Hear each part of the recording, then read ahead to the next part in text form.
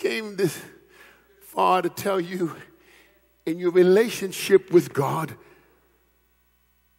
you must prove yourself to yourself because God already knows you.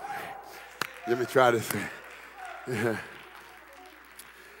God is not testing me because he doesn't know me. In fact, it's just the opposite. He's testing me because he knows me. Can I talk to somebody on this side or this side over here?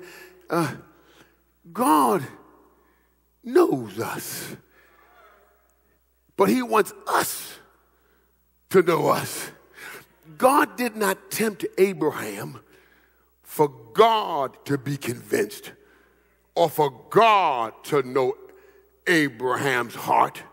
God already knew his heart.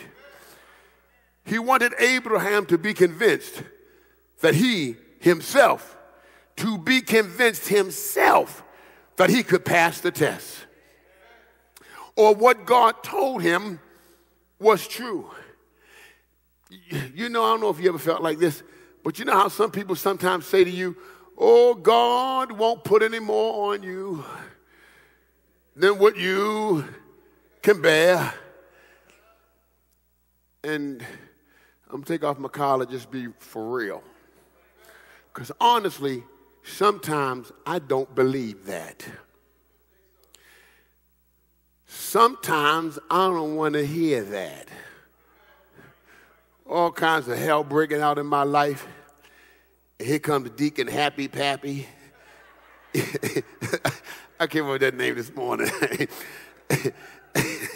Hey, God won't put any more on you than you can bear. And I want to say to them, well, do me a favor. Why don't you take it off of me and you bear it yourself?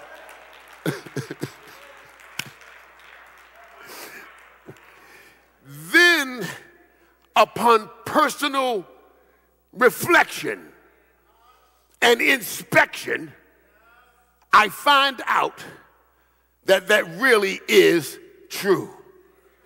It ain't true when I'm going through it.